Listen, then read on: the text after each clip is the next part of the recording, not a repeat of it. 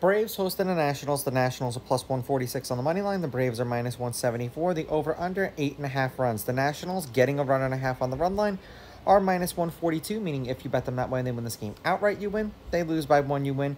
And then Braves laying a run and a half on the run line are plus 118, meaning if you bet them that way, they must win by 2 runs or more.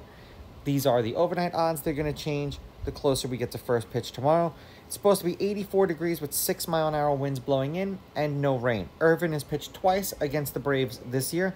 Both games, exact same stat line, just different scores.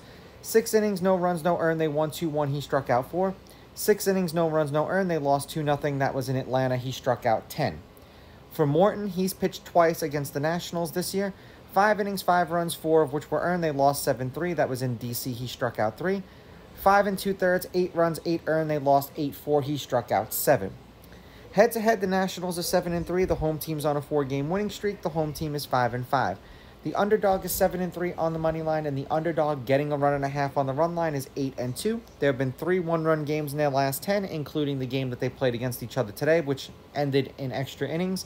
The over-under is 5-5, and the over-under at 8.5 runs is 5-5. And for whatever the hell the reason is, the Nationals have not confirmed their pitcher, so in Irvin's last 10 starts, they've won his last 2. 5 2/3 innings pitched, 4.6 strikeouts, 17.7 outs recorded, 5.8 hits, 1.5 walks, 3.3 runs, 3.2 of which were earned, 1.5 home runs. He's given up home runs in 3 consecutive starts. He gave up 3 home runs in his last start, 1 home run in the start before that, and 3 home runs in the start before that.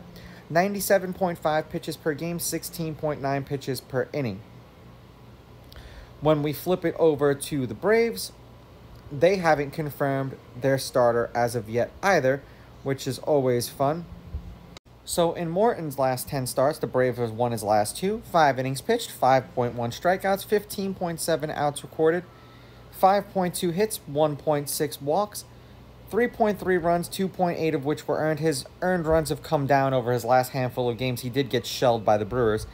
1.3 home runs, 90.4 pitches per game, and 18.3 pitches per inning.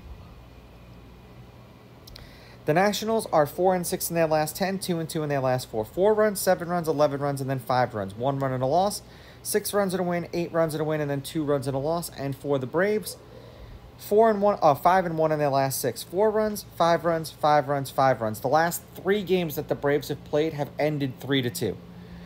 3 runs and a win, 2 runs and a loss, 3 runs and a win, 3 runs and a win. And ironically enough, the last 4 games that they've won, they've only scored 3 runs.